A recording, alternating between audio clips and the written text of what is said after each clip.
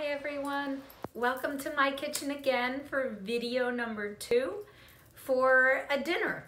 So let's see how this goes. I felt like having a lasagna, but being that I want to make this low carb, it's going to be a little different. So let's start first with the ricotta mixture, which is pretty typical in anybody's kitchen. So we're going to go with ricotta.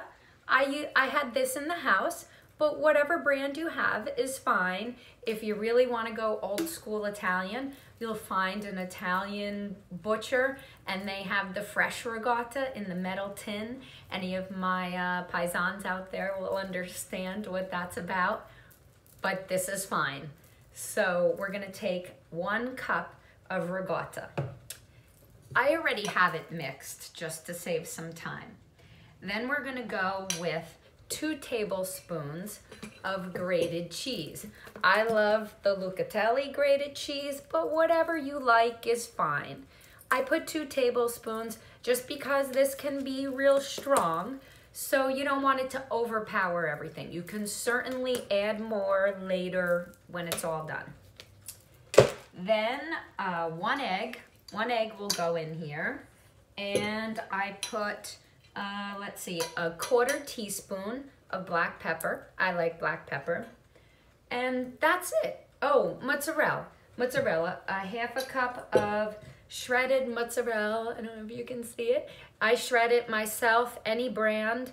A friend of mine told me, and I didn't know this, that the one you buy already pre-shredded usually has some type of starch, potato starch, something added in there so that the cheese doesn't stick. So because of that, I started grating my own cheese. A 1/2 cup of the mozzarella shredded, and then you stir, and here you go. Here's your ricotta mixture. Now, here's the high carb part.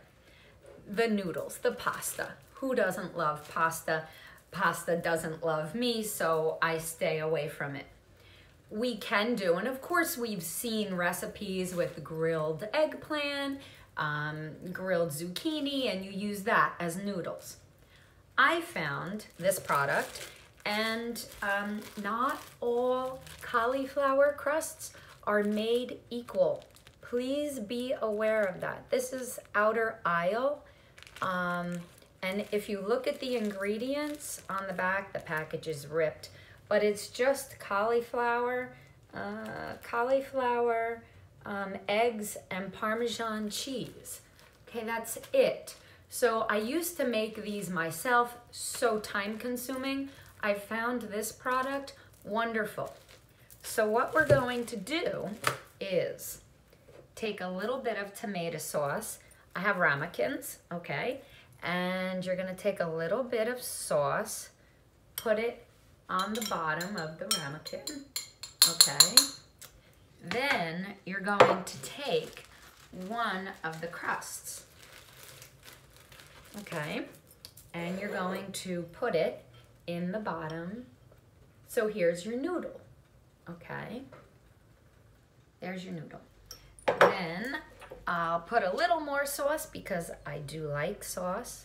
Although in total, you really shouldn't be using more than a 1/4 cup. And then I'm gonna take the ricotta mixture, pour it in. I love cheesy stuff, so you're gonna pour it in there.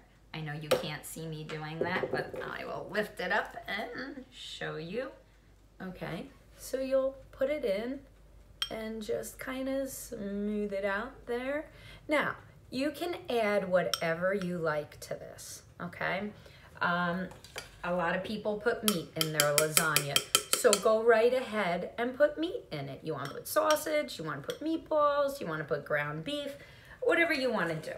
Your recipe should be your recipe, okay? Now we're going to put a little more sauce on top. Spread that around.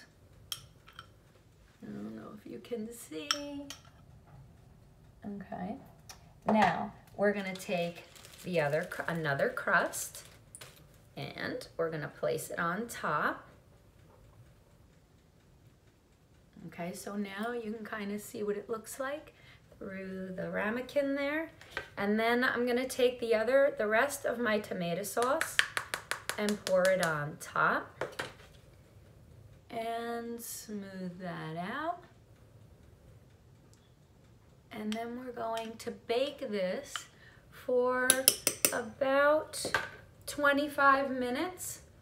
And then we'll take it out. In the last 5 minutes, we're gonna sprinkle a little bit more of the shredded mozzarella. And if you want, I have this too, just the shredded Parmesan. And then you bake it for another 5 minutes to let it all melt on top. Delicious. Okay, and I'm Italian, yes. And I cheated on the sauce, but it's okay. Shh, don't tell Mom, okay? But I did use Rayo's tomato sauce. You can use any jarred sauce you like. You can make your own. That's a whole nother video on Mom's homemade tomato sauce. But this is great. And you gotta look at the ingredients though when you're buying jarred sauce. Make sure it's all natural. Make sure there's nothing added, no sugars. A lot of the tomato sauces have sugar added. This is a very good one. So this is what I used. Again, don't tell Mom. Okay, now I have one in the oven cooking. Let me run over there and get that and show you the end result.